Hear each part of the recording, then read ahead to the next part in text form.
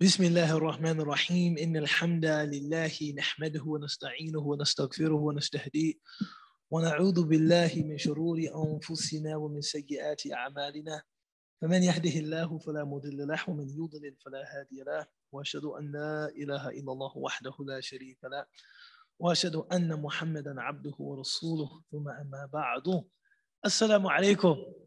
It goes without saying that it's a great honor and a great privilege, man, to be here this evening. We're still covering this book, Matharatul Qulub, the Purification of the Hearts. The joy of this session, though, for me, is contained in the fact that we get to cover each chapter in conversation. So the flow of information and the flow of instruction is never unidirectional. It's not just me talking to people that attend the class, but rather I get to have a conversation with a different guest every week, and I get to learn along with everybody else. And the space is absolutely open for anybody who wants to chime in, index something into the conversation, contribute something to the conversation. I really enjoy this, man. So this week I have Umair Haseeb, mashallah. I'm sorry. Wa alaikum salam wa rahmatullahi wa barakatuh. A brother that I've known for some time, man, and to see his maturation, his development as a scholar, as a thinker, as a man, he never ceases to make me proud, man. I remember this guy when he was, I'm dating myself by saying this, but when he was just in high school, really, man, when you started coming around the community. And I remember when you initially planned to travel abroad and study Islam, and that all of that has now come to fruition, and you're in the community and you're serving the community as a teacher. It's really an honor to share this platform with you, man. How are you? I'm good, Habib. Assalamu alaikum wa rahmatullahi wa barakatuh. I'm just riding your coattails, man. Alhamdulillah. No. It's nice to be hiding behind you. No, this journey, nah. You know. I will not accept any you already no. It's the truth. Humility. Everybody. It's not even the whole community knows it. The pillar that you are for our community. This is when you try to give someone praise and it backfires. You see this coming. So let's stop this right here. The chapter for today is negative thoughts, right? Negative thoughts. When you hear the expression, even before we look at the words of Imam Maulud, what are some things that come to mind when you think negative thoughts? Initial impressions. بسم الله الرحمن الرحيم اللهم صل وسلم على بارك على خير المبعوث رحمة الله العالمين. Negative thoughts, man. That's an agitational question because you got to think about yourself too much. You know what I'm saying? You got to think about the last hour or two, or the last day, and you got to do this thing of taking yourself to account. It's tough because the first thing you want to think about is Satan, because that's where negativity comes from, or that we're supposed to believe that's where it comes from, all negativity. But then we never really think about our ego at all as much, you know, because our ego doesn't, for some reason, it won't let you even think about negative thoughts and connect it to yourself. And then it's really about I think in this context, if I'm correct, is comparing yourself to other people. This idea of comparison, of suspicion, of insecurity, of a sense of just not being in a state of peace with what you have right now, because of being very concerned about what the intentionality of other people are around you, right? It's a slippery slope, I think, where it takes you to a really dark place to embrace negative thoughts.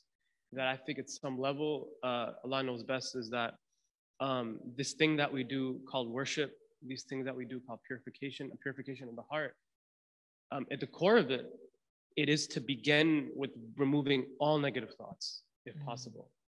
Because how can one get tranquility if they have negativity inside of themselves, right? So, I mean, what really? When I think about negative thoughts, I think about what in Arabic is termed su'ban, right? To have a bad opinion of someone when the person is deserving of the benefit of the doubt. And I think that the real danger of su'ul dhan is not that you unintentionally hold someone in contempt that does not deserve to be held in contempt, is that you bring upon yourself a cynical outlook. You know, I think about that hadith of the Prophet ﷺ when he was walking with Safiya, radiallahu anha, his wife, and they passed by two men in Medina on the street, and it was late, it was after Maghrib, so it's dark, right? One of the things that you have to remember about the hadith of the Prophet ﷺ, a simple thing, but something that ironically, no pun intended, illuminates a lot. They did not have electricity. They did not have electricity. So when you read the hardest prayers on the munafiqun, the hardest prayers on the hypocrites are Isha, the night prayer, and Fajr, the dawn prayer. The explanation given by Imam al-Nawawi, it's dark in the masjid. No one is going to see you there. You see, it's a very simple explanation. If you're praying Fajr or you're praying Isha, it's dark. So if your goal is yura'un, to be seen, you want to attend what? Salat al-Jum'ah, Salat al-Dhuhr, Salat al-Asr, Salat al-Maghrib, right? The afternoon prayer, the late afternoon prayer, the sunset prayer, so everybody can see, hey, there goes so-and-so. But at night, no one is going to recognize you anyway, right? So it's dark outside. And they see the Prophet, sallallahu alaihi wasallam, walking with the shadowy figure that they know is a woman, but they can't really tell the identity of the woman. And the Prophet ﷺ rushes to them and he says, I just want you to know, this woman that I'm walking with, this is my wife, Safiya. And they're shocked, like, Ya Rasulullah, we would never think anything untoward about you. We would never think that this was something that wasn't above board. And the Prophet ﷺ said, I'm just reminding you, Inna shaytana yajri fikum majra dam, because Satan flows through each of you like blood. This hadith has a lot in it. One thing that people never talk about is that the Prophet ﷺ actually mentioned the flow of blood in the human being, when that was not common knowledge at that time, that blood actually flowed in human beings. The second thing that I've come to dispute, though, is most explanations of this hadith maintain that the Prophet was sticking up for his own reputation, right? You'll read like the rulings developed from this narration, and they say the permissibility of sticking up for yourself, the permissibility of clearing your name if your name is involved in something doubtful. So if somebody thinks maybe you have, the option of saying, no, it wasn't what you think, but I think something deeper was happening there. And I've asked teachers about this, and they say, we don't find this in traditional explanations, but I think your explanation, Ubayd, is credible. I think the Prophet ﷺ was less interested in protecting his reputation and more interested in protecting their faith. That's right. You see? One of the things that I absolutely cringe at is whenever somebody of religious standing is revealed to have committed some indiscretion, and it's usually sexual in nature. Salacious. Right, it's usually salacious in nature. You fear what? There's going to be a backlash and people will begin to lose their faith. I've had friends and teachers that were accused of sexual misconduct. Some of them were proven guilty and people lost their iman. And I'm always thinking, what? Like, how did that happen? Why does that happen? That if we learn that so-and-so was guilty of sin or guilty of crime or guilty of abuse, for some people, the faith cannot be believed in anymore. Why do you think that is? The simple answer is that, your heart and your faith gets connected to that personality. That person who in some level is, and this is one of the things, there's one God, many prophets. there's multiple madhahib, there's a plurality of our tradition, and there's no really single sort of entitled path towards Allah subhanahu wa ta'ala, towards God, towards the Prophet sallallahu alaihi wasallam, to understanding it. You have multiple schools, you have multiple credences, and you have multiple conduits and people in your lives that lead you to God, whether they're people that are wholly good or holistically bad or somewhere in between, which is a vast majority of human beings. To give human beings, I think, this level of like divinity, and we don't really call it that. And we do come from the culture of sometimes, perhaps, I mean, we're in like, we buy Jordans, and if he touched it, we put it on top of the fireplace. I never did that. But you know what I'm saying? Right, I mean, collective, you know what I'm talking about? Yeah, I know what you mean. Yeah, that's real. Like, if you have, we come from a culture of, if Michael Jackson dropped his glove that he wore, people would keep it in as a prized possession. Sure. That there is sometimes we call like a deification of human beings. And we just come from that. And sometimes that seeps its way into Islam, and we start to connect our religious outlook onto a single person, which is, number one, not fair. Number one, not fair. Number two, the Prophet doesn't even do that. The Prophet, peace be upon him, doesn't even claim that, right? Say I'm a human being like you. Yuha ilayya, right? That revelation was sent upon me, but your Lord is one Lord. Meaning he doesn't really call to himself, but recognizing the immense responsibility of prophethood. I see something else. I see something else. Through actually conversing with people who experienced these crises of faith after, some religious figure is either accused of some wrongdoing or proven to have committed some act of wrongdoing, I think that the problem is really negative thoughts. And let me explain what I mean. They see the person, and because the person is guilty of some sin, they believe what? The person never believed in Islam. And if this person, with their knowledge, their level of practice, if they don't really believe in this, then it must not be true. How can I believe in it? I've never studied. I'm not associated with mashayikh, and I don't speak Arabic. I don't read a hizb of the Quran every day. He does all of that, and he can still commit a sin like that. He can still treat a woman like that. This deen must not be real. And what I actually wrote an article about, even, and this is sometimes controversial because people think that I'm saying people don't have to be held accountable. No, everyone must be held accountable. Our deen is a deen of accountability. If someone committed an act of wrongdoing, there has to be some restorative justice, right? And if we as a community deem the person unfit for their position in the community, they should be removed. But just because the person sinned does not mean that they are pathologically inclined towards sin. My grandmother used to say to me, the path to hell is paved with good intentions. That was always a cold shot. The path to hell is paved with good intentions. That sometimes these people that we revere, they actually began the path toward that sin intending to do something good. And at some point, shaitan, their frailty, their weakness intervened, and that intention to do good became something bad. You see? I think sometimes we think, and I think that it's very popular to use terms like grooming.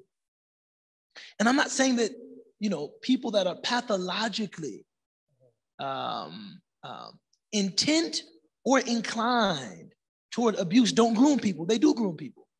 But sometimes I think the individual is actually trusting themselves. Oh, I'm just going to go over and help this person learn how to read Surah Al-Fatiha. Yeah. We'll sit in the lobby of the building. Yeah. And then the person says, okay, they bid them farewell and they leave. And then they say, I wonder if she really got it. I wonder if she, because I know Arabic can be a tough language for non-Arabic speakers. Maybe I'll go upstairs to the apartment and see if she can recite it one more time. Or I'll ask her if she wants me to make a voice recording on the phone. And he knocks on the door and says, I was about to leave and I realized I never made a voice recording on the phone. The intention is still good. Right. Then he says, but it would be kind of awkward for me to like do the voice recording outside in the hallway. Maybe I can come in. Right. Right. Then he enters the apartment. Now, at every step, he was wrong. I'm not exculpating. I'm not explaining away. At every step, he was wrong. Maybe visiting that young sister with no one with him, he was wrong. Going up to the apartment, he was wrong. Entering the apartment, he was wrong. But it wasn't that as he was doing this, I don't even really believe in Islam. Yeah. You know, it's very interesting that you say that because the Quran never says, never follow the devil. It says, لا تتبعوا خطوات الشيطان. Don't follow these gradual steps.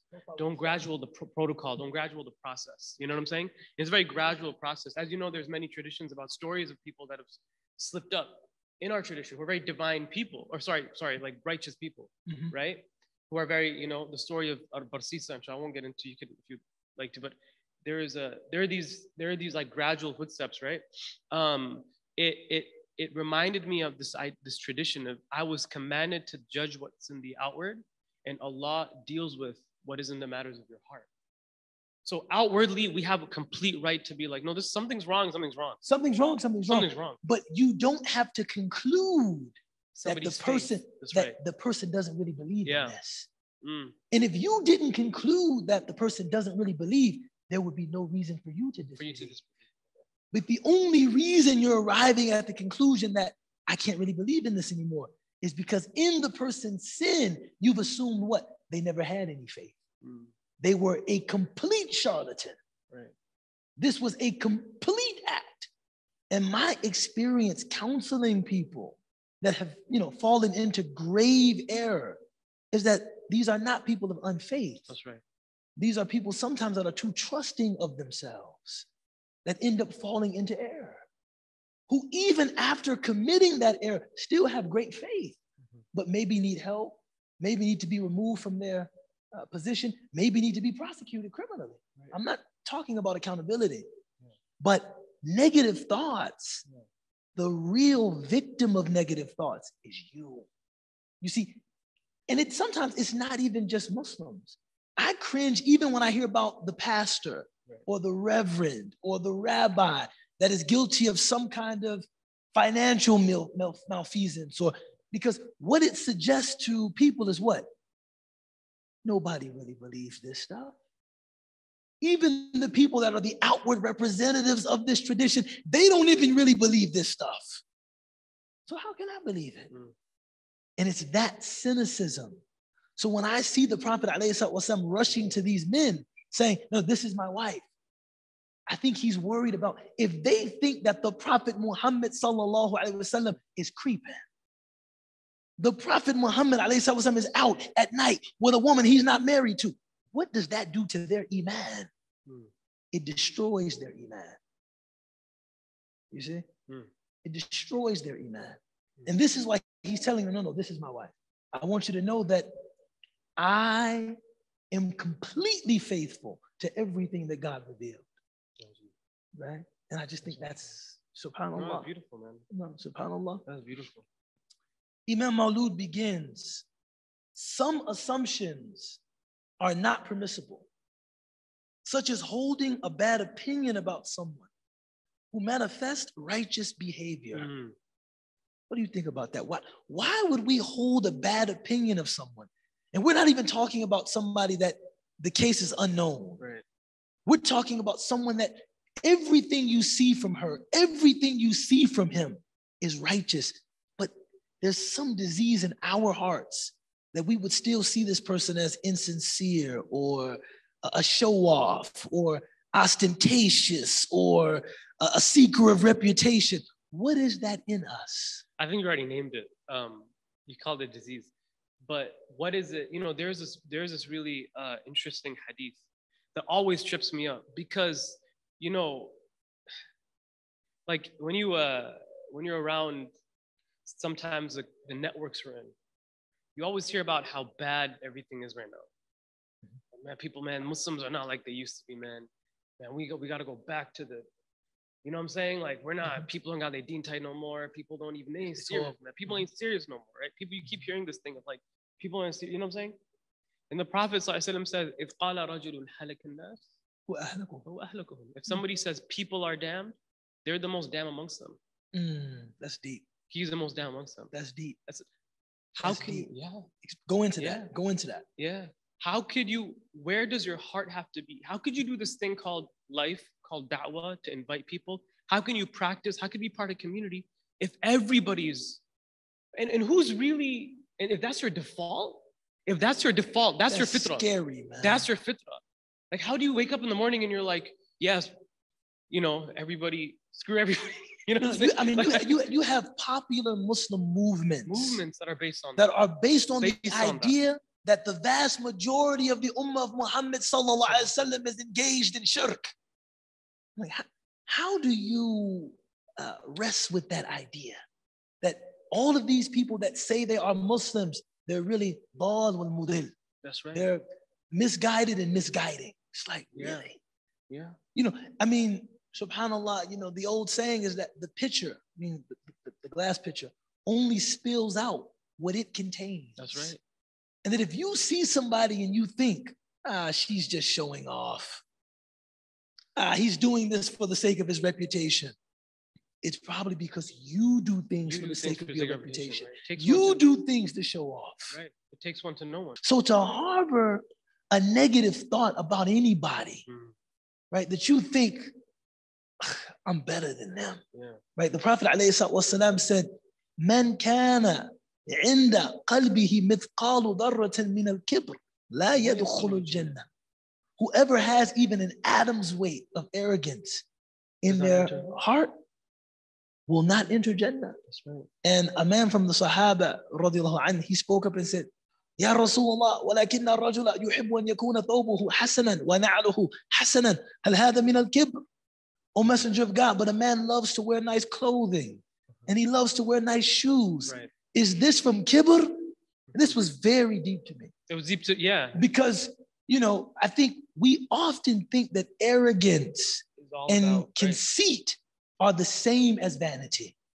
Right. When we see a person that is very particular about their appearance, our suggestion is sometimes, and it's an evil suggestion, this person is arrogant. Is there, when there's a hadith about that too? And the Prophet responded, what? Inna Allaha jamilun wa yuhibbul jamal. Allah is beautiful and he loves beauty.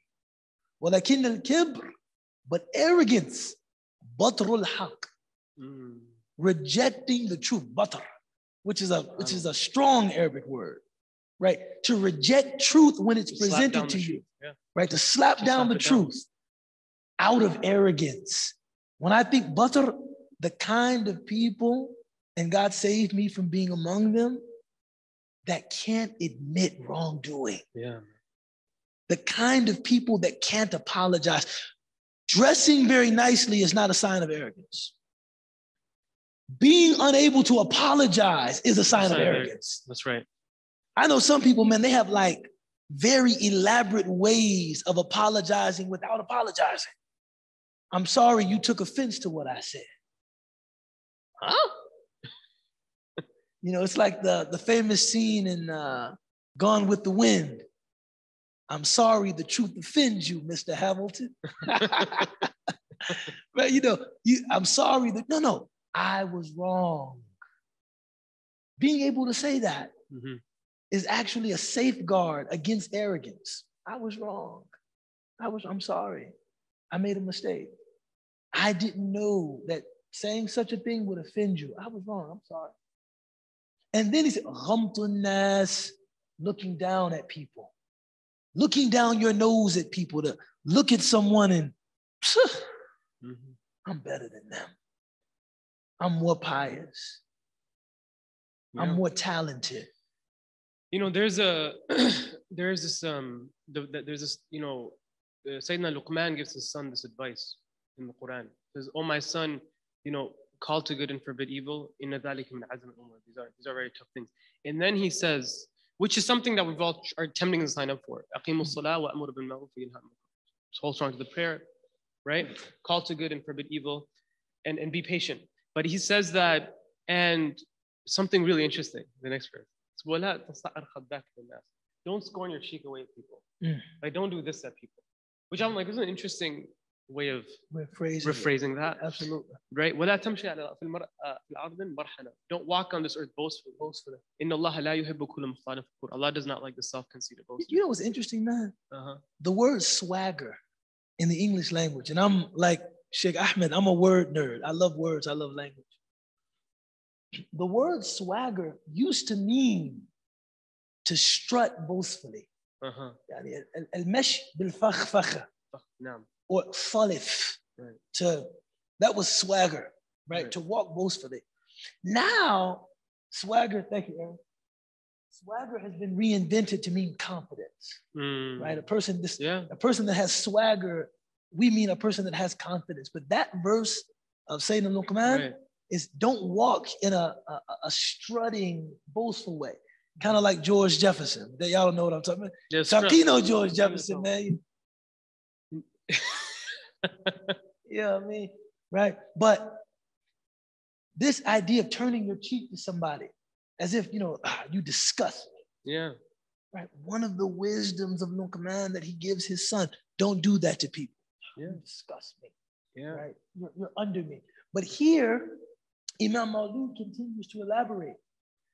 This means that your heart is convinced and you have judged this person based on your heart's suspicions without proof that warrants such an assumption.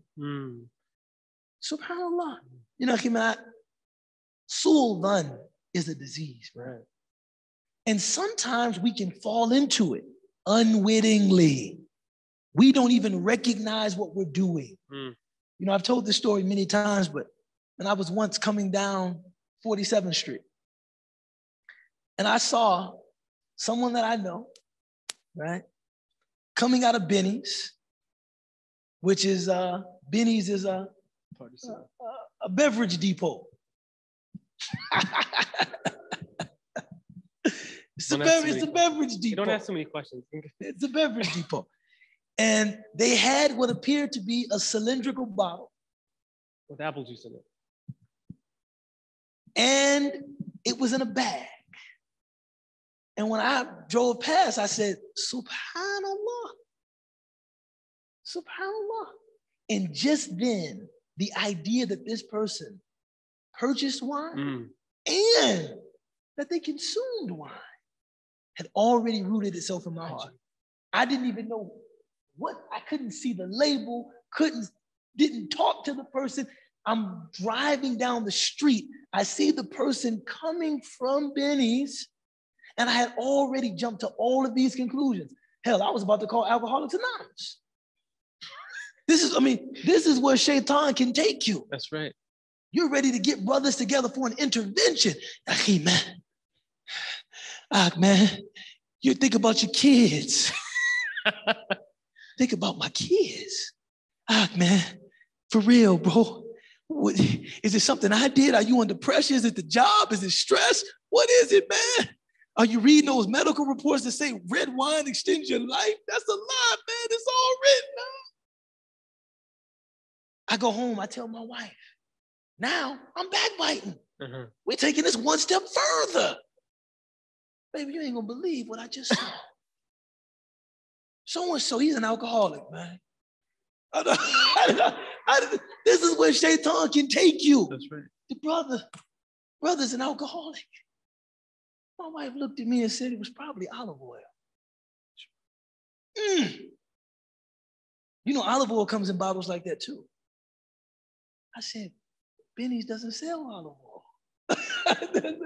But the point was, that was husn dhan. That's right. Was she like, when did you go to Benny's? What is that? Was she like, when did you go to Benny's? No, I was driving back. No. I was saying, how'd you know Benny's? Yeah. If I said Benny's, I don't know what Benny's sells. But the fact that she taught me so gently in that moment what we're supposed to do, it was probably olive oil. Yeah. Olive oil is sold in bottles like that too. Even when people commit obvious sins, you know what the ulama say about that? you should actually maintain that they didn't have a knowledge that that was wrong. Yeah. That's what you should say. Yeah. If you see somebody doing something, it's clearly wrong. Mm-hmm. It's like, Mm-hmm. man, he must, you know, They he, said mu- he, must, he, Imam- must, he, must, he must be unaware. They said Imam Rafa'i's knowledge was so vast that if he saw people doing things that were explicitly haram, he would know a situation and that haram would otherwise be halal. Yes, I've heard this too. Yeah. You know, they say, "Man qalla ilmuhu kathura inkaru." Right. The less the knowledge, the more the censure, the more the blame, the more the inkar, the more the pointing fingers and assigning blame. But the greater the knowledge, the greater the permissiveness. Allahu A'lam, maybe there's some medical issue there. Sometimes certain substances that are otherwise impermissible become permissible when you use them for medical purposes. Or, I've seen even things you think that Muslims commonly know. Like a person that has a legitimate excuse not to fast does not have to fast, right? Nursing women, pregnant women, people that are diabetic, anyone that receives a physician's instructions that fasting might be harmful for you. But a person might see them at a restaurant. I hate to inform you, brother so-and-so, he left Islam. I'm like, he left Islam? He renounced the Shahada? Nah, man, I didn't hear nothing like that, but so I'm sitting at Epic, man. Middle of the day. Ramadan, man. I'm like, he's diabetic. Mm-hmm. Subhanallah. It's like, why did I think of that, right? Why did I think of that? Shoaib, there's a story because I never really understood this thing until there's a story from Bismillah. There's a story from that was not subtle at all. Like, you should have just yelled. You whispered from all over there? Yo. You know what, man? I've never seen somebody whisper across a room, man. That man said, yo, Umair, you should have, come on, baby. Allahu Akbar. You bring life to this space, man. Everybody just take a minute and just pray for Amir Felton and his family. And matter of fact, a round of applause for my man Amir Felton, man. Alhamdulillah. Look, subhanallah. Serves this space tirelessly, man. MashaAllah. Indefatigable in his work, man. Always here. Making sure everything is set up, everything is going well. MashaAllah. I'm sorry. Alhamdulillah. There was a story of a scholar from Hadramaut, where you were for a period, and from the Saqaf family, which is a great family of scholars, very, very great family of scholars. And the son studies with his father for about 30 years. He's studying with his father. 30 years he's studying with him. And the father tells him, I have a final test for you. Laka akhir al-imtihan. You're done. You're graduated. I have the final test when you're done. And he said, go out. And he said, wajid ahad aswa minka. Find somebody that's worse than you, that's lower than you. Go find somebody that's lower than you. So the first thing he does is he walks out and he finds a young child who's openly recalcitrant to his parents. And he said, Wallahi kuntu fi birrul walidayn. That he said, I've never dealt with my parents. I've always been righteous to my parents. I've never done stuff like this with my parents. And sometimes you see kids behaving with their parents and you're like, man, if I did that. My mother never lets me forget. No, you did. You did that. Yeah. You did that. You know what I'm saying? There's a scar now, and he's about to go, decide for himself that I found somebody that's worse than me, but he recognized huwa asghar minni. He's younger than me, which means that what? He has less sin than I have. He hasn't sinned as much as I have because he's not mukallaf, he's not responsible. And then he spends a day and he finds a thief. This is a true story. He finds a thief. And he says, Wallahi lam asraq fi hayati. I've never stolen nothing in my life. I've never stolen anything in my life. And he sees a thief. He's about to decide. He sees a thief go behind a tree with a fairly large bark and walk the other way. And he said, perhaps when he was behind the tree, فَاسْتَغْفِرُ اللَّهُ وَغَفَرَ اللَّهُ لَهُ. He sought repentance from Allah and Allah forgave him. Allah. And then he comes across an elderly man, and if I'm very explicit, who was in the business of prostitution and alcohol. And he said, Na'udhu billah, I've never done something like this. This is it. Like, this is it. I've never done this joint. Like, I could say, but then he remembered, هذا رجل عجوز. This is an elderly man. That if he was older than me, بمعنى قد عبد الله أطول مني. He worshipped Allah longer than I have worshipped Allah. Regardless of what he did, he worshipped God longer than I have worshipped God. And he begins to cry and he says, I failed. I haven't found anybody worse than me. What's, na'udhu billah, like this. And he comes home, and on the way home, he finds a dead carcass of a dog. And he says, Alhamdulillah, I have found something that is worse than me. Right? This is jifat al-kalb, this dead carcass of a dog. He puts it on his shoulder, and then he remembers the verse, Ya laytani kuntu turaba. Oh, that I wish there's going to come a day that I wish that I was dirt. I wish I was a dead carcass of this dog. And he tells his father, he says, my father starts crying. Fashaltu ana fashaltu. He said, I failed. I haven't found anybody worse. What are you trying to show me? I found the young kid who was recalcitrant, the thief, the pimp. I found a dog, and I realize I have a lower station than this dog. And the father looks at him, he removes his turban, he puts it on his head, and he said, now you're ready to be a teacher. Now you're ready to teach. Meaning, our business is not necessarily of degrading ourselves, but to esteem other people around us. Allahu Akbar. I heard a similar story, except in the story that I heard, the last encounter was with a non-Muslim. And he said, هو يعصي الله عن جهل وأنا أعصيه عن علم. This person disobeys God, but perhaps does not know any better. I disobey God and I know better. So even this person is better than me. But your point about esteeming other people, there are great secrets in esteeming other people. I have teachers that when they see me, they give me praise that they know I'm not deserving of, and I know I'm not deserving of. Oh, there's Sheikh Ubaydullah. Oh, I'm thinking to myself, man, I'm a straight up imposter. I'm a straight up imposter. But one of the secrets of holding people in high esteem is that they actually aspire to realize the esteem that you hold them in. Right? And one of the secrets, unfortunately, of holding people in low esteem is that they don't aspire to be more. That's right. This person already thinks so. Ironically, man, Mike Tyson, bro.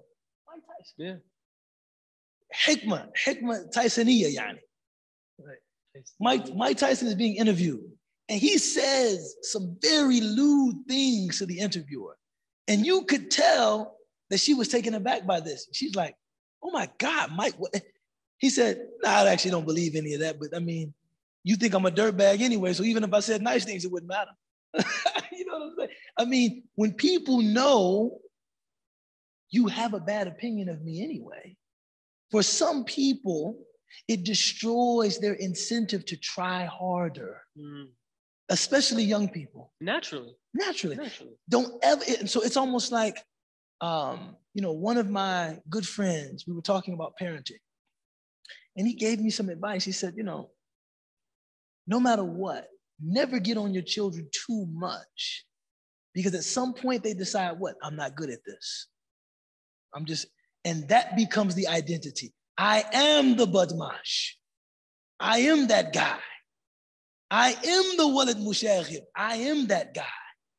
And you want them to strive. And then I thought about the hadith of the Prophet ﷺ, that Anas said what? The Prophet never said to me, oof. He never 10 years I served him. He never said to me a word of blame. That's right. He never said to me, because of anything I did, why did you do this, out of frustration? Yeah. He never said to me concerning anything I neglected, why didn't you do this, out of frustration? Yeah. Right? So that Anas could see himself in a very positive light. Yeah. And then strive to be how the Messenger of God saw him. There was a tradition. Let none of you constantly find faults in your brother. فَأَفْسَدُهُ. For indeed, you will end up corrupting them. meaning the environment that you've created for them not to heal, not to grow, not to be the best version of who they can possibly be, and not even see any self-worth in themselves, you're gonna push them away. Now, I wanna get to what is on everybody's mind. Right. Yo, man, let's get real, man. Because Imam Maulud is about to get real. Right. Yes, this is a good talk. It's inspiring. It's motivational. You know, two guys sitting on stage talking about seeing the good in everybody. But yo, when we really see things from people that warrant suspicion, right? Or we experience things from people that warrant suspicion, we should be concerned. How do we deal with that? Let's look at how Imam Maulud addresses it, and then I'd like to get some of your commentary, maybe add some nuance to this very Ren and Stimpy, happy, joy space that we've been creating. Get a little bit real, inshallah.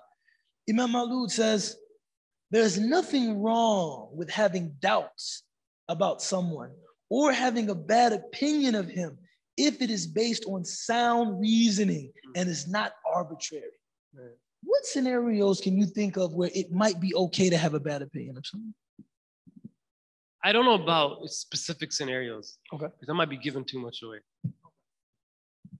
I mean, I would have to really think, you know, I would have to think very deeply, because what I can say to that, I think, is we know that, you know, in the mu'min la yakhta', a believer doesn't get stung by the same snake hole twice, you know, or a believer doesn't degrade themselves.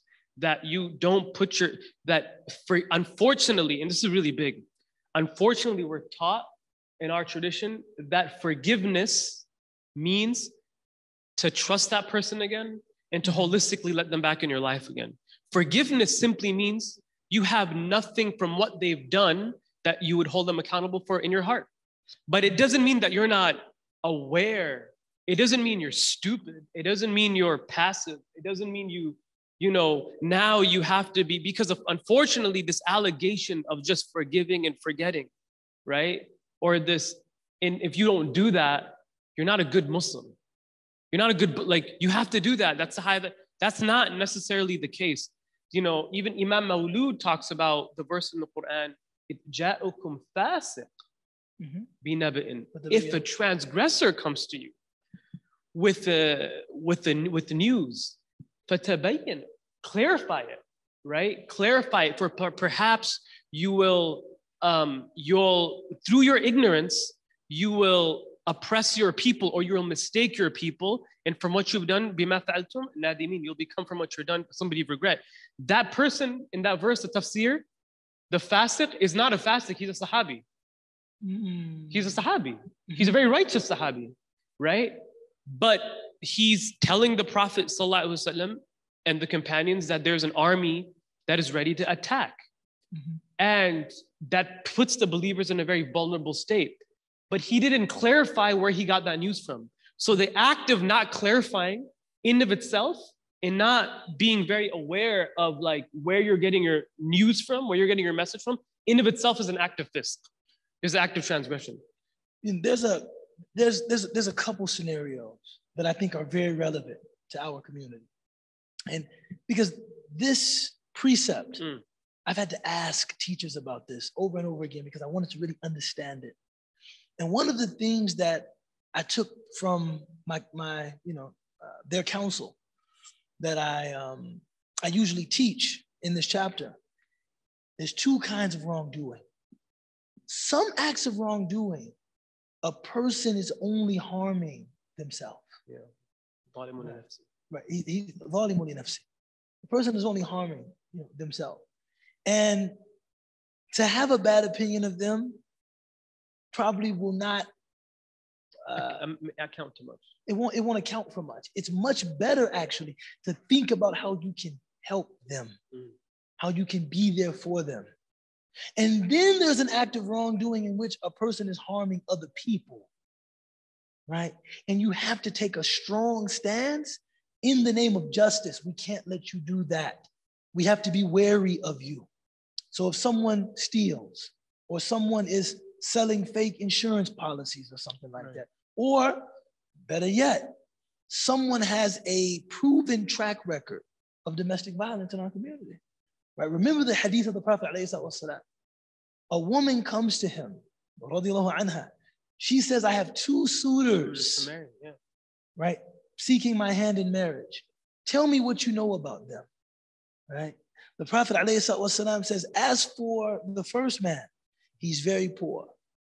He's very poor. So if you marry him, prepare for a life of economic hardship. Even if he pretends as though he's a person of means, he's lying. Right? And you know, I'm reading this, I'm like, man, people used to front even back then. They probably rented a camel and everything, man. Pull up on the joint. Look, baby, I'm rolling out here, man. You know, money, oh man, I don't even sweat the Faloose gang. I'm good on the money side, baby. I don't even worry about that. You can care for me if we get married. Oh yeah, care for you. Someone spoil you. Are you kidding me? First time they get married, she goes out. I'm thinking about getting cheese on my burger. Wait a minute, baby. Wait a minute, baby. Wait a minute, baby. All this extravagance, just, you know, I live a very minimalist lifestyle. You know, he's poor. And the second man, he is a heavy-handed, abusive man. He's a man with a stick. He's a man with a stick. Sahib al-Asa. He's an abusive man. He's not a gentleman. One of the things about this that I always thought was very interesting was that there was no bro code. Man. You know, many of us have been placed in that position, but I don't think we've engaged with the same level of integrity. Right? A woman, what do you know about this person? Oh, he's a good dude. He's solid. Is he solid? If it was your daughter, that's right. Would you want someone to just give you a flippant answer and say, "Oh yeah, he's solid. Yeah, he's a good guy. Yeah, he's solid." Yo, I mean, it's better to say what I really don't have a lot of experience with the person. Yeah. And if you have negative experiences with the person, you're actually duty bound in that situation to say, "I've had some negative interactions with him. You know, nothing that would, you know, remove him as a candidate for marriage." Yeah. But I mean, I've seen in that regard. Unfortunately, sometimes we go like, you know, hey, how's that brother for you know, how's that brother for marriage, how's sister for marriage? Like, yeah, you know, they're good people, but you know, they're going through some stuff. You know, they're going through some stuff. And they're like, what are you going through? It's like, yeah, man, they're just, you know, they're just working on themselves right now. They need some time. You know, they got an issue. That's like a very polite way of saying, yeah, he's a sociopath. He's a psychopath. Or, you know, or sometimes they'll actually say, you know, say the thing, you know what, man, right now, he got fired, man. He's not ready for marriage or something. And that's where you got to stop. Yeah. But sometimes what happens? You go, yeah, man, he's fired, man. He's ugly as hell, dog. I'm telling you, dog. No, I don't know what kind of phrase you get. I never heard that like that. His jump shot, he got, you know, nose. That's too much. That's too much. His jump shot, man, he can't do nothing. It goes above the backboard, man. This dude had got no flick of the wrist. Like, he's got nothing. That's too much. No, but to say, I think there are some anger management issues there. That's permissible. You know, I would be concerned about that. You know, there are some anger management issues there. I'd be concerned about that. Preparedness for, you know, the financial obligation of marriage. I have some concern. I'd inquire about that if I were you. Yeah. And then just leave it at that. You don't have to disparage anybody to tell the truth about somebody. If you know, one of the interesting things that it got to the point where these things can get very, very dangerous, and people don't realize. Can we just, are we in just an unfiltered space? Bismillah. Bismillah. You got a scarf around your neck, baby. It's already unfiltered. Allahu Akbar, man. Bismillah. There was you know, a friend of mine, man, who got married, and unfortunately, you know, somebody, this is like years ago, and he got married, and he and I feel guilty. I did the nikah. So I'm always like, dang it, man, because this is where it gets. It didn't work out. Call me a month later. Hey, man, I don't feel kosher. I said, what's going on? He got STD. Yeah, and nobody checked. Nobody did whatever. So now, you know, we have to have an institutional response of how we're checking on people's with good adab, with the highest quality of vetting, Ooh, man, that's controversial, man. That's controversial. We got to be very careful. It's controversial, but it's a conversation that at some point. I'd like, yeah, Joe.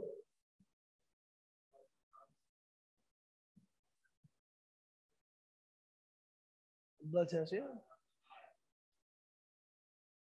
Yeah. Yeah, no, I think if it's rooted in a legitimate concern about health, I don't think anybody should be opposed to that kind of, blood work and getting a transcript. I think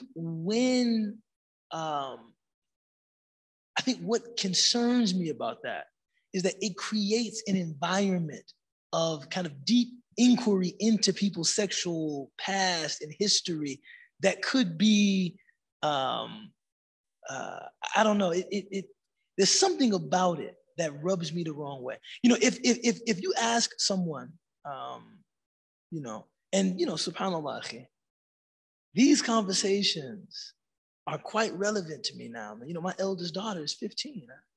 I'm not speaking in just a theoretical vein. I'm thinking like, how would I broach that question to a young man? I probably would just say, history, or, the question needs to be asked. And whether or not we insisted on the blood test, I don't know. I don't want to create an atmosphere of distrust.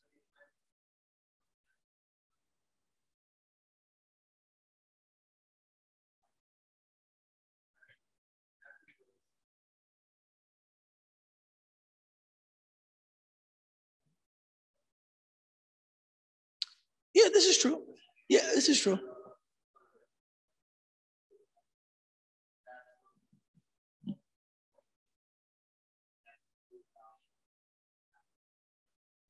I would.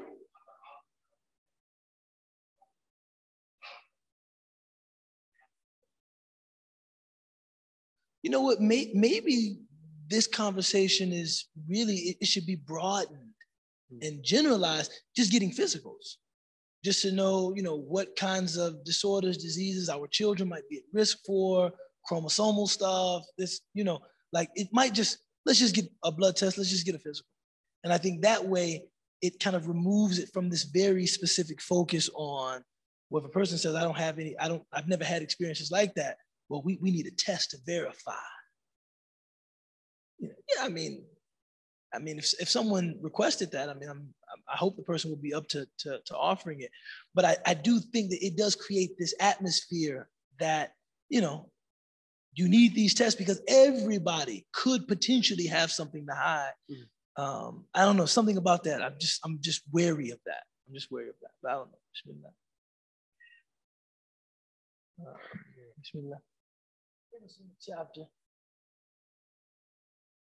He says, thus, our bad opinion of some profligate whose actions indicate his corruption is not prohibited. So if you have a bad opinion of someone who is proven to have engaged in misconduct of some kind, or to have committed a sin of some kind, Imam Maulud is saying that's not prohibited for you to hold that bad opinion. What do you think? I think he's right. It makes sense in regard to the protection. This is something that we don't think about.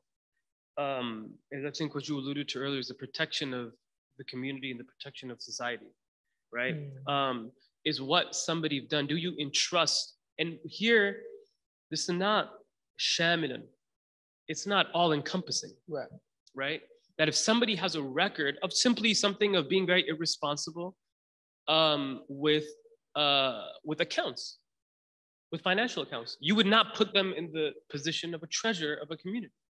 That's on you if you do that, right? That's on you. And those are very simple things. It's not prohibited to say, listen, dude, you're just not, We don't feel comfortable with you in this position. We don't feel comfortable with you in this position. We have another place perhaps you'd be better at. Right. That we want to push you towards, right? As opposed to being like, nah, man, you're an idiot. Honestly, like that's not necessarily the appropriate approach. When we talk about prohibition, anha and munkar, we forget about thinking about the tone of the Prophet when he did prohibit something, that it wasn't a violent tone, right? In that same, it's very interesting, in that same verse, or the verse after, in Surah Luqman. He tells his son, be on the straight path. And he said, this is really interesting, because I really want to know what you think about this particular verse. He says, and lower your voice. Indeed, the most disdained or negated voices, the voices that people don't listen to, are the voices of brazen donkeys. Right? That there is a way of prohibiting things. There's a way of calling to good. There's a way of sort of putting things in their rightful place. And as you know, the definition of oppression is وَضْعُ شَيْءٍ فِي غَيْرِ مَحَلِّهِ, to put something in its inappropriate place. That all of these have an adab, an akhlaq towards them. And if we jump out of the confines of this akhlaq, then we get to problematic territory. But there's nothing necessarily wrong with prohibiting. And I think sometimes when I talk about brazen voices that are screaming at each other, you're also thinking about how we're speaking to each other on mediums that are outside of like physical mediums, So those are just things to be really mindful of. There's nothing ever wrong with being very aware of a problematic history that a person might bring to the table in regard to that thing, right? That doesn't mean they're a bad father. That doesn't mean that. Well, I think one of the important things when deeming someone to have fallen into error is to be sure that what you hold them accountable for, they're actually guilty of. And I think that this is what do you mean? In the sense that for someone to be proven guilty of wrongdoing is not the same as speculation. You see, proving someone guilty, even our opinion of the person, involves either confession, admission of guilt, or we're talking proof positive evidence that leaves no room for doubt. Right. And very rarely do people end up guilty in that way, right? It's rare that a person's wrongdoing is so public that they are clearly, indefensibly guilty, right? That's rare. So the first thing that I would do to contextualize Imam Maulud's statement is that people are very rarely guilty in that way. Right. Most of the time, in my experience, and I'm, old enough, inshallah. I'm 39, alhamdulillah. You find that there is some gray area that can be applied to the scenario, like, right? Now, if the person admits guilt, no. What I'm accused of, I did. Right. Then we have established, their culpability and their wrongdoing. On the other hand, if it's something you're merely looking at, other people are speculating and opining about it, you still have to give that person a presumption of innocence. That's right. And I think we forget that. It's not, it's not that, and this is why qadh and those kinds of, like accusations can be so damaging. Absolutely. This is why libel is a crime. It removes the reputation of that person. This is why slander is a crime. Do you know that if somebody in this room just invented a lie about somebody here, that might be enough to damage their career, reputation, standing among their family, a complete lie. Sometimes you just, once it's out there, it's out there. And what did the Prophet say? It's enough to deem a person a liar if they spread everything that they hear. If they just give information away. It's enough to say that in fact, our tradition attempts to flip the script. No. Their reputation is problematic. In fact, it's your reputation for being somebody that spreads allegations on people without any. I remember. Can I tell you something? Really, I didn't realize this until later. Somebody said that there was a particular a community that were in Chicago. Very good people. I know some of the people there. You know some of the people there. Many of you guys are familiar. And they would have like a barbecue after Jummah, and sometimes, and it was co-ed, so guys and girls would have. And one brother, man, was sitting down. He's one of those brothers. So he was sitting down with me. We're hanging out, and he's the "Did you hear, brother?" The "Did you hear?" Hey, man, did you hear? Right? And for some of those, at some point, you need to block those folks out of your life. It makes it, there's so much more color in the world after that. But he said, man, that, those, somebody mentioned, yeah, I'm going to such and such a place, the barbecue, whatever. It's like, yeah, man, that's just a hookup spot. And I was like, word. And I was like, bro, it's post Jum'ah. It's like, I started the yeah, that's where people are going to come, right? Of all the places in SubhanAllah. This is a major problem to me. So, but what people don't realize, the Prophet says, a person says something. Inna rajul yatakallam bi kalima, the word. La yubayyinahu. Yeah, yubayyinahu. He doesn't clarify it. And it drags them further and further into the fire. Ma bayna maghrib wa mashriq. Farther than the east and the west. That, man, you just made an allegation on an entire community. Without even thinking about it. This idea, and I find this, unfortunately, among brothers and sisters that are very practicing and very learned, very literate, very serious, this willingness to hold so much of our community in contempt. It's a sick thing, man. Even like among the intelligentsia and the scholars, this idea of fatwa shopping. People talk about this person there, they're just fatwa shopping. I'm thinking to myself, SubhanAllah, a person is trying to find some legitimate basis to do something that, yes, they want to do. Isn't that commendable? Now, I do know what you mean in the sense that there's no sincerity, but if there was absolutely no sincerity, they wouldn't need a fatwa. That's right. Why would I need a fatwa? I would just do what I want to do. When someone is trying to find, yes, there is something that they want. There is something they'd like to secure. There's something they endeavor to do. And they're trying to find some authoritative scholarly voice that gives them license to do it. Yes, they should check their sincerity. Right. But to dismiss them as a Muslim with no integrity, no sincerity, you do realize they're looking for a fatwa. That says a lot. That means they have some concern. That says what Allah and His Messenger have to say. That says a lot. That says a lot. If they had no concern, they wouldn't need to do any fatwa shopping. They would just do nafs inventory. Yep, it's there. I'm doing it. But this willingness to hold so much of our community in contempt. Look, we have issues, but I will maintain until my last breath that some of the best women, best men, best human beings I have ever met, have ever been privileged to lay eyes upon, are Muslims. There is still good in this ummah, and don't forget that.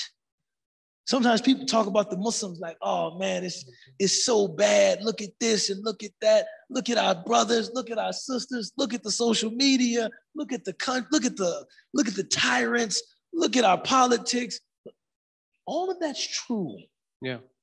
But there is still a lot of good in this ummah, man.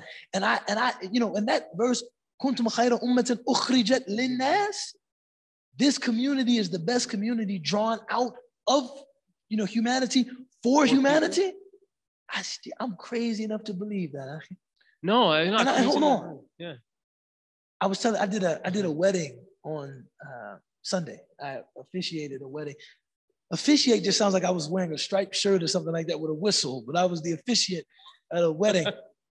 And it was a white American brother marrying into an Indian American family. And I told him, I said, I've seen a lot of this community, this Muslim community. I've seen the best of this community. I've seen the worst of this community. And mashallah, you're marrying into the best of this community. Alhamdulillah. But when I talk about the goodness that remains in the ummah, I'm not saying this with rose-colored glasses. I've experienced racism in this ummah, classism in this ummah.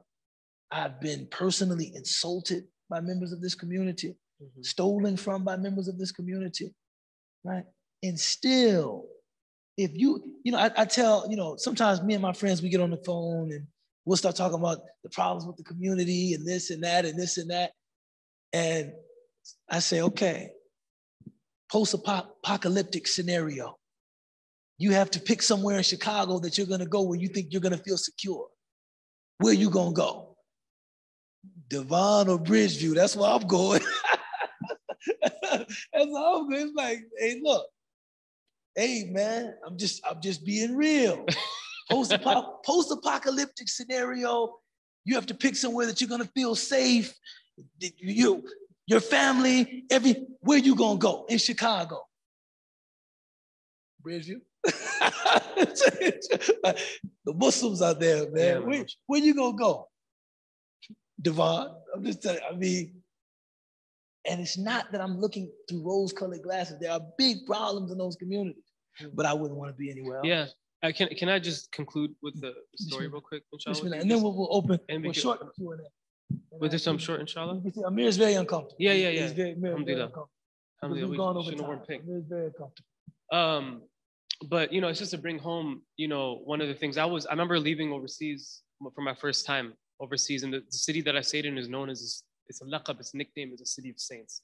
And I'm walking with this one gentleman who's walking next to me, and he keeps using this word called wali, which is like a friend of God. And he was pointing to people and said, this person's a friend of God, this person's a friend of God. And wallahi al-azim, you know what I'm thinking the whole time? Well, you tripping, dog. What you mean? I'm like, there's no way that all these guys, okay, dude, like, there's no way.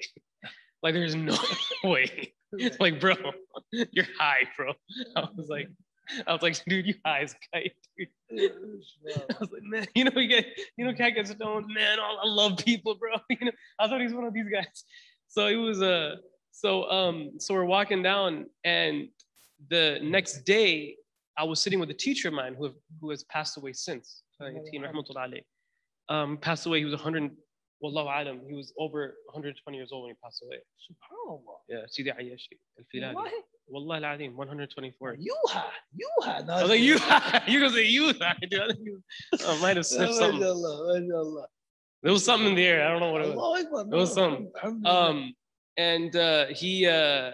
I remember sitting with him. He was blind at the time, and I asked him.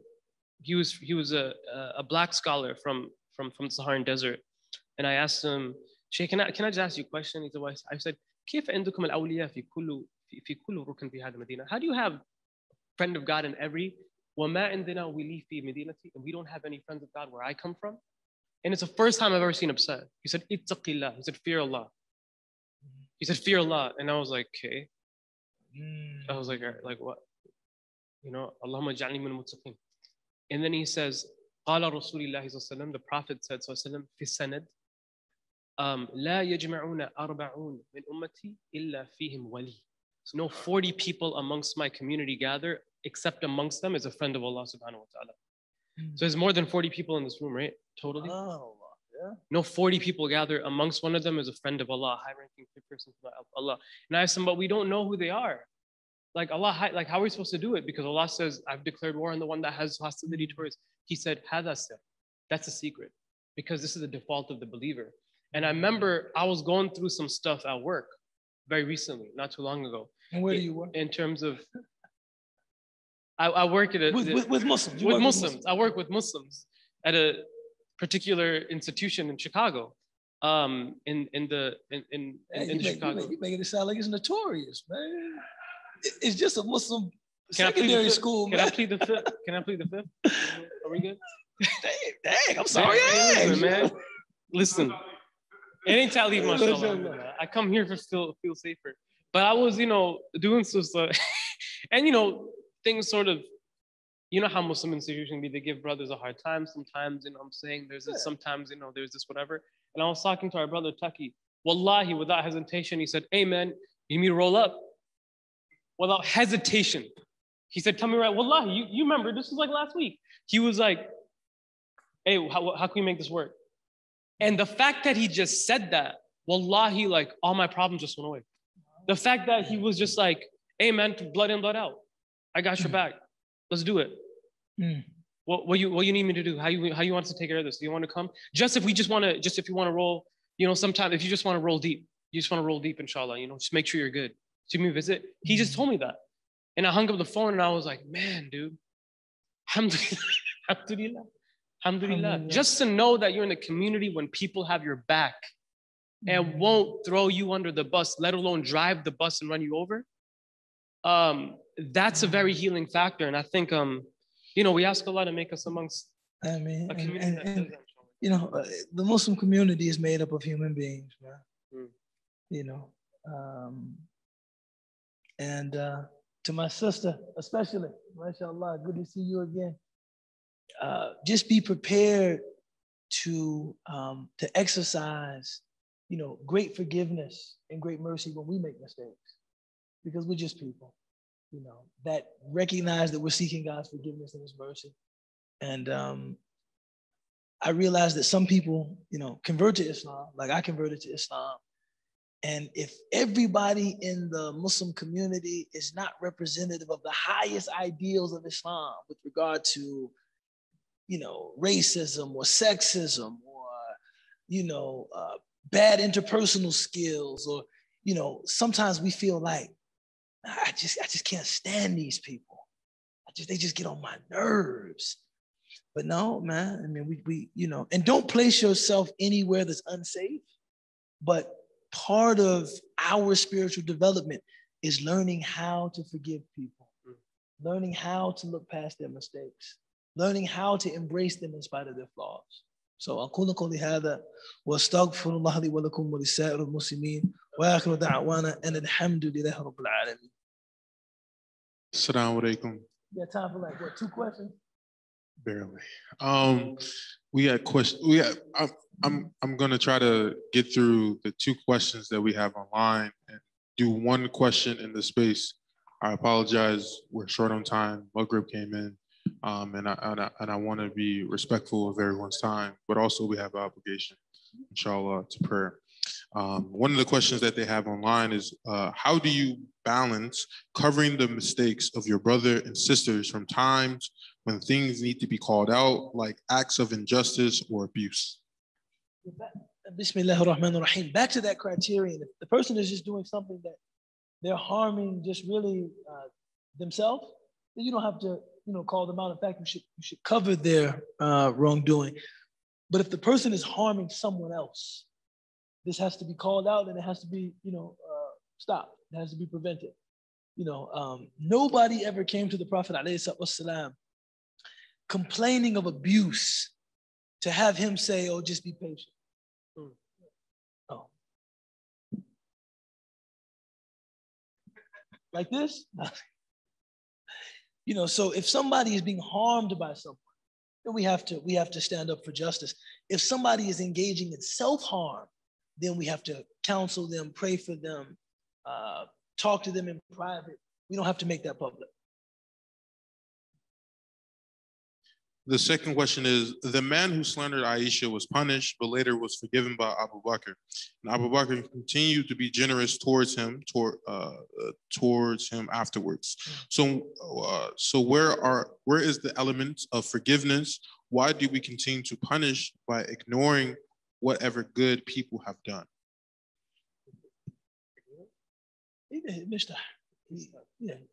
But you can address the question. Yeah. Sorry. Bismillah.